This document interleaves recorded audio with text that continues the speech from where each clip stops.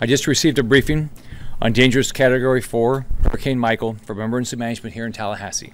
Hurricane Michael is a deadly Category 4 storm. This is the worst storm that the Florida Panhandle has seen in more than 100 years. Hurricane Michael has already taken lives in Central America, and the eye of the storm will make landfall on Florida's Panhandle in just a few hours. We expect conditions across the Panhandle to begin deteriorating rapidly. We have spent the past few days traveling the areas of the state that Michael will impact, warning people to evacuate.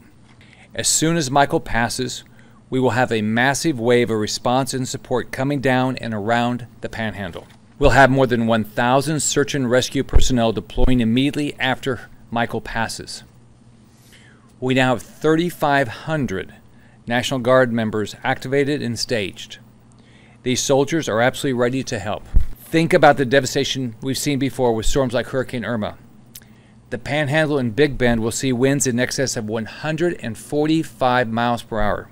Think about that, 145 miles per hour.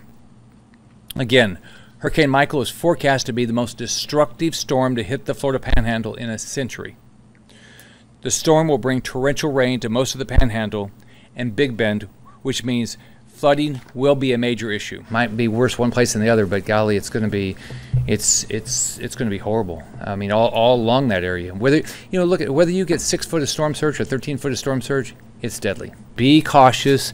There's going to be down trees, down power lines, flooding. We're going to have all these issues. So survive this storm and then don't do anything foolish. And I know the locals are going to work their tail off to keep people safe. We're going to do everything we can and send people out to keep people safe. I'm praying to God people will be safe.